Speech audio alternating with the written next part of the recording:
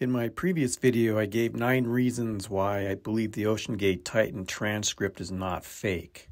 I purposely left this one out because I had trouble making sense of it, but the crackling sounds at aft sections never made that much sense to me. The crackling part makes sense, but the stop-and-go nature of it didn't. Having learned more about the characteristics of the carbon fiber cylinder, which comprised the hull in the version of the sub that imploded on June 18, 2023, I had a revelation as to why it may have happened this way. I will offer my explanation. In my carbon fiber cylinders video, we learned that there were actually 2 different hulls that were used.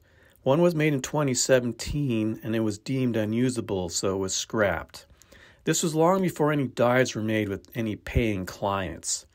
A new hull was made in 2020, and that is the one which was in Titan when the tragedy occurred. The first successful dive to the Titanic was made in 2021. In 13 dives to the Titanic, this hull performed exactly as predicted. This hull was apparently made in 1-inch increments being cured between layers. The hull was 5 inches thick. In this picture, you can see where the 5 layers occur. Let's go to the day of the dive. The dive starts at 8:04 a.m. All is going well. The ominous signs begin at 9:28 a.m. when they are at approximately 3,400 meters. They note an alarm from the RTM. A decision was made to abort the dive. At 9:35 a.m., they are finally in a position to start ascending. A couple of minutes later, at 9:38, Titan sends a message that they're hearing a crackling sound at aft. This aligns with my belief that the carbon fiber cylinder failed by kink band formation, which can suddenly and unpredictably appear when carbon fiber is subjected to compression.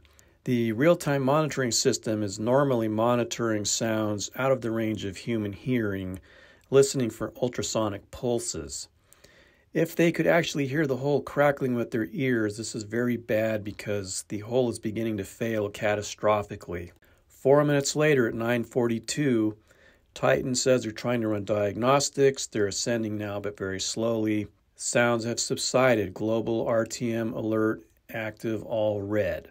This is the part that has always puzzled me. Why would the crackling noise subside?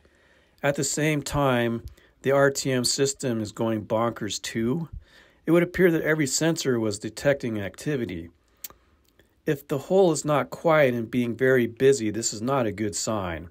At this point, Rush would have known that their chances of survival were slim, and they had to get to the surface immediately. The hull may not have imploded at this point due to the assumed safety factor of 2.25. 4.5 minutes later, at 9:46, Titan says they're reading red on the A power bus. They switch to the B power bus. They're at 3,457 meters, and they're hearing more sounds at aft. So at this point, it appears that they completely drained the A battery with probably nearly 10 minutes of continuous full power to the upwards thrusters. That would have been 40 amps of current. As battery power was a limited resource, this seems to be the actions of someone in a panic mode. They needed to get to the surface ASAP. Hearing more sounds at aft is really not a good sign. Rush must have known that the hull was literally going to fail any second. All communication with Titan was lost after this last transmission. I can only imagine what may have transpired inside of Titan during those last moments. Was anyone else really aware of what was actually happening? Okay, so what am I getting at? Since the hull was built with essentially 5 1-inch thick layers, I believe that one of these layers started failing, probably in one of the inner layers. This layer started to buckle or crumple, if you will. This made one area of the hull weak, and a cascading effect began to occur, but it stopped for a few minutes, at least audibly. The real-time monitoring system, however, would have still been detecting plenty of activity. It did not fail immediately due to the layering of the carbon fiber. For whatever reason, they could not begin a rapid enough ascent to where the pressure on the hull was significantly lower. The relentless hydrostatic pressure caused another adjacent layer in the weakened area to start failing as well a few minutes later, accelerating the cascading failures, after which the catastrophic failure occurred.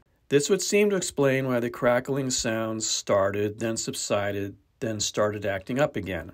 we can see that they had a window of 10 to 15 minutes to potentially avoid disaster, but that was negated by their troubles dropping the frame and failing to ascend as quickly as needed. Another thing that aligns with the transcript is Stockton Rush's reference to the sounds made by the scrapped 2017 hull. He said it crackled and popped and that it wasn't getting quieter on successive dives. A thing called the Kaiser effect. You get a lot of popping and crackling, and the next time you go to that pressure, you should have a lot less. All those weak fibers and voids have all been taken care of, and this hull wasn't doing it, so we scrapped it. So therefore it could not be trusted and had to be scrapped. It is curious that the transcript uses the term crackling. Would a faker use this term? Why wouldn't they use crunching or some other term like noises? How would they even know what carbon fiber sounds like when it fails? In any case, what do you think? Do you think my theory sounds reasonable? It makes a lot of sense to me. Once again, I'm not trying to prove that the transcript is fake or that it is not fake. It's just that in all my hours of researching how the Titan was constructed, how it was operated, the terminology that was used in association with it, there's just too many things in the transcript that line up with the actual sub for me to believe that it's a faked document. The faker would have had to get so many of these little details exactly right, which the transcript does. So if it is a fake, I have to tip my hat to the faker because it's really damn good.